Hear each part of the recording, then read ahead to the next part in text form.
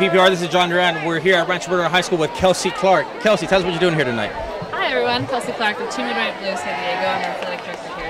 We're supporting Rancho Bernardo because they support us for one of our hikes, and they're supporting us, or celebrating us, if you will, today. And they let us come out on their field and they have our Team Red, White, Blue Day. Hey, I see you brought some military personnel.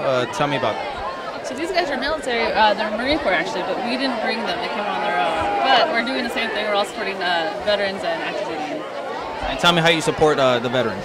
So we help the veterans by getting them back into their communities and keeping them physically active. And how did you get involved with this?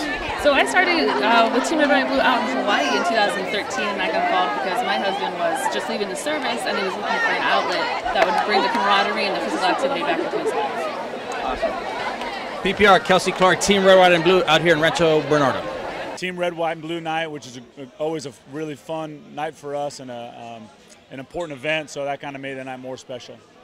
Yeah, tell us about the Team Red, White, and Blue. We spoke to a couple people earlier in the game, and it seems you are one of the people behind getting that started. Can you tell us about that? Yeah, so Team Red, White, and Blue is it's a veterans organization. It connects veterans with their communities.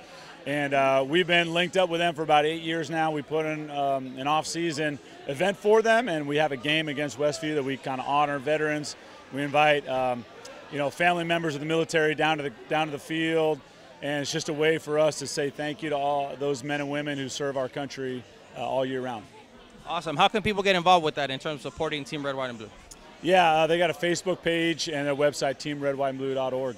PPR, we're here with Sergeant Major Fields. Tell us what you're doing here tonight. It's the first one. I'm Sergeant Major Fields from Wounded Warrior Battalion West, and I am here enjoying a magnificent night of football camaraderie. If you look at the family, the community, it's a wonderful night. I'm here to support and also here to be honored as a service member serving our nation.